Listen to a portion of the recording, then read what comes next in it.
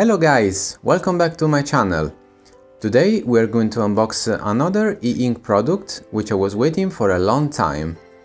This is the new smartphone Hisense A5 Pro CC. And guess what?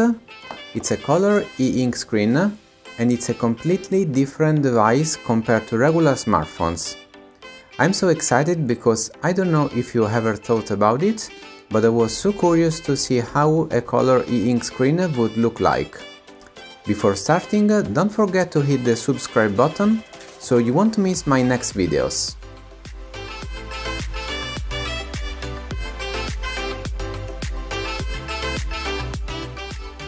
This year, Hisense company has released the first two e-ink color devices, A5C and the A5 Pro CC. That's why I decided to show you A5 Pro CC, the most complete and powerful model of this series. Here is the original box with a very shiny and professional design. In the back you will find all the information about this smartphone. This model in particular is the 4GB RAM version with 64GB of storage space.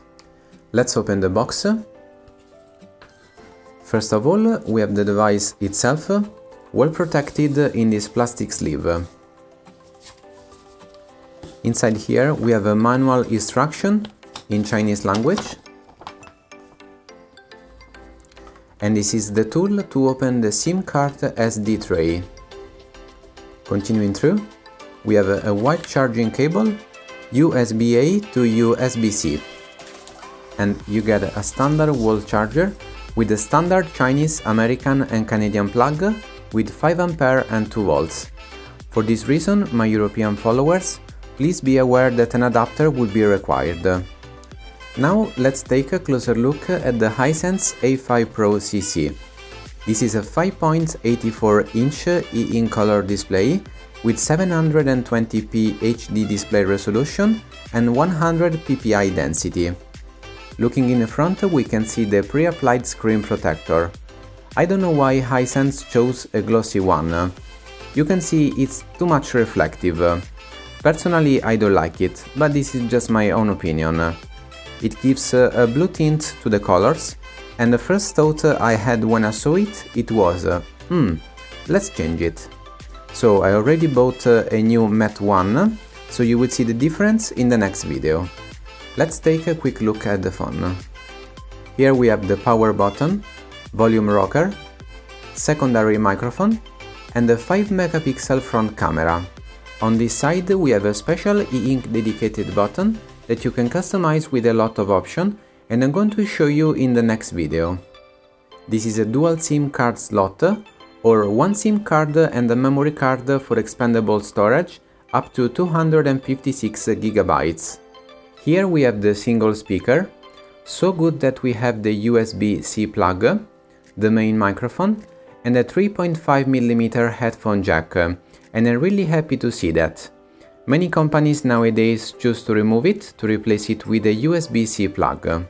The back is made of plastic, fingerprint sensor and a 13MP single camera lens with a flashlight. Okay, let's turn on the phone and take a look.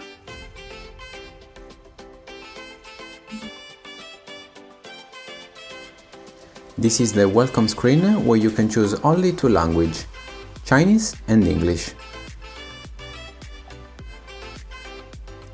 Terms and conditions, where I will leave the GPS on and I will disable the option to collect and send my data to Hisense.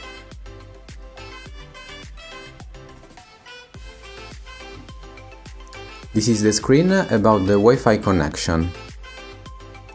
Next, you can log in into your Hisense account. If you don't have, you can skip it. Here you can set your security settings, so you can choose your password.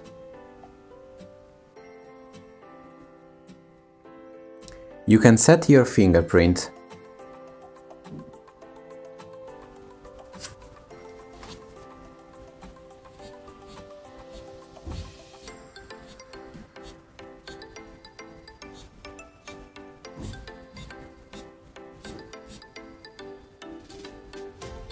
Then you need to specify which hand you used and which finger. Lastly, you can set your face recognition to unlock the phone by using the front camera.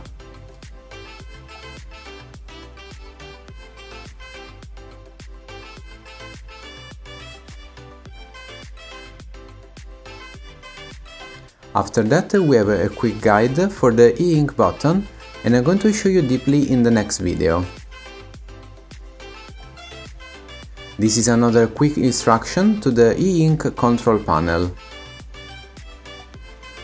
And here you can choose the normal mode or the student mode if you want to set some parental control. Alright, now the setup is complete and we are ready to use our Hisense A5 Pro CC.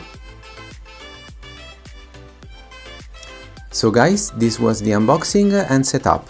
Just a short introduction to show you the hardware and a quick look to the phone. Don't miss my next video, we will see a deep review and I will share with you my own experience in my daily usage. Also, I will show you how the software and the OS work and if this Hisense can be used as a primary phone. For requests or any question, please use the comment area below. See you guys!